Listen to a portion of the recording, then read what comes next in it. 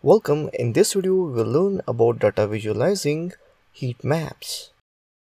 Let's look how to visualize heat map. We will do pictorial representation of data where two groups are associated point by point. The individual values that are contained in the matrix are represented as color values in the plot. First, let's see the output. Let me open the terminal and run the command, that is python heatmap.py. You can see here that it has some different values and color values to the graph. The countries are divided into two groups.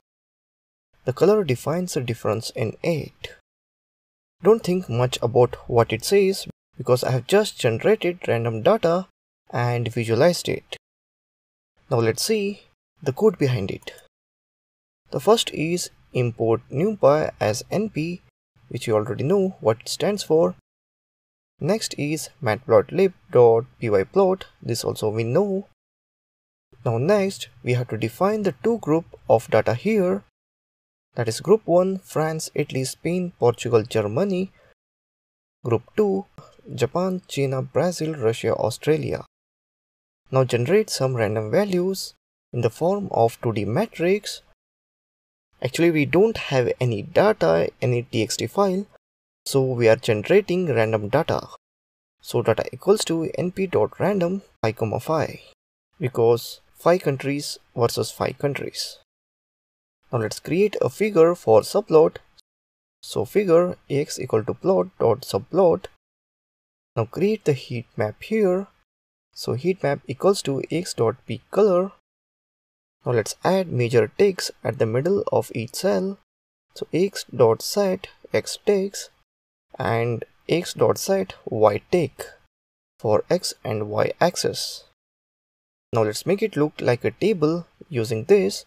So x.invert y axis, x axis dot tick top. Now let's add tick label for the two groups. So x set x tick tables for group 2 and same for y tick table group 1. Now let's plot the graph on the plotter. For that, plot.show. Now let's see the output again. Let's open the terminal. Let's run the command as python space heatmap.py. Here you can see that it has some different values and color values to the graph. The countries are divided into two groups. The color defines the differences in it.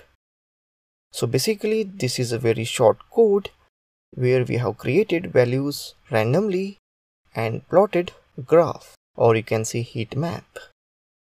So that's it in this video on data visualizing heat maps.